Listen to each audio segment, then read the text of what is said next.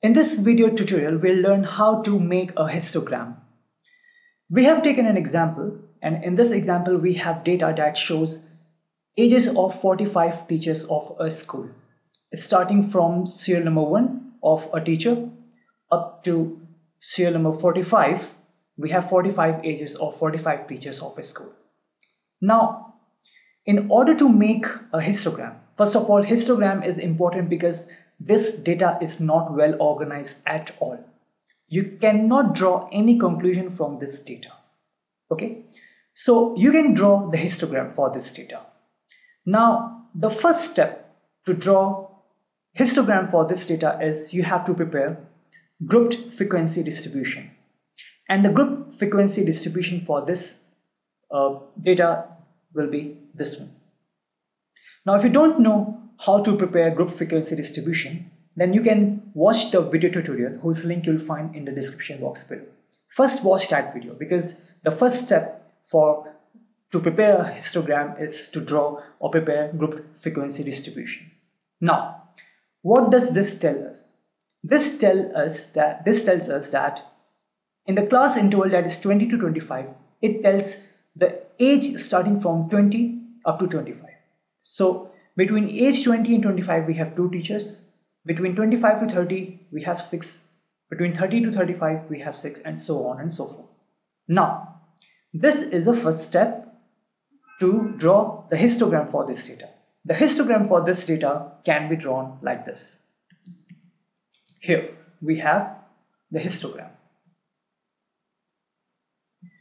On the x-axis, we have age in years, and on the y-axis or the vertical line, the horizontal line, the vertical line. On the vertical line, we have number of teachers, and on the horizontal line, we have age in years. Now, you can see here the width of each of these bars is equal, right? The width is equal for each of these bars. And on this vertical line, we have these numbers 1, 2, 3, 4. That is the frequency. Frequency is what? It tells us that how many teachers fall under each of these classes. That is class interval that represents the ages. Okay. So the width of these bars will be same, and that will be what? The difference between the upper limit and the lower limit. That's why I'm saying that first watch that video on the group frequency distribution so that you can better understand.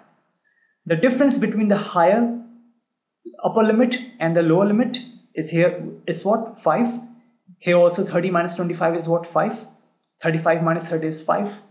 And that is what you can see here. 20 to 25, 25 to 30, 30 to 35, 35 to 40, and up to 60 because we have our ages up to 60. We have taken age up to 60.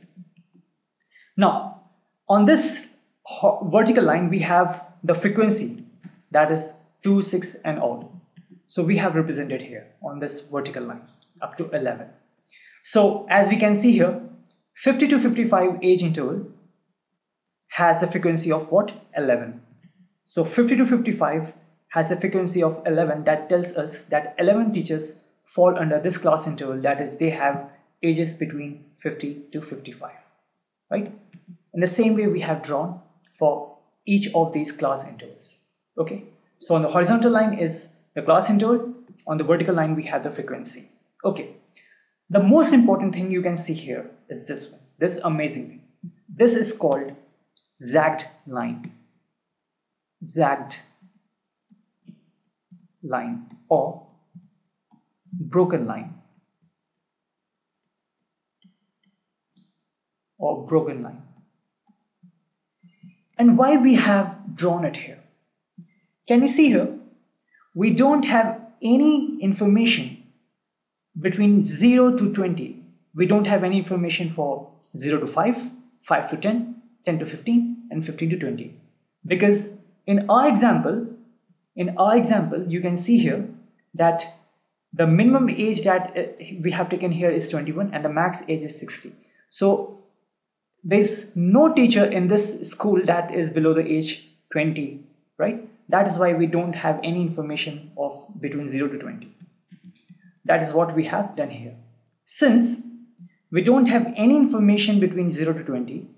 That's why we have drawn a zagged line or broken line, right? So the width is same, or the width or size is what? Upper limit minus lower limit.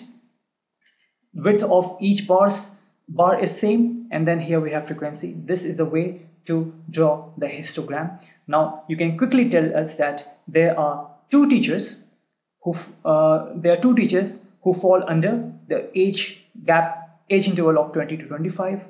In the case of 55 to 60, you have how many teachers? You have 5 teachers. And in the case of 50 to 55, this age interval tells us that there are 11 teachers.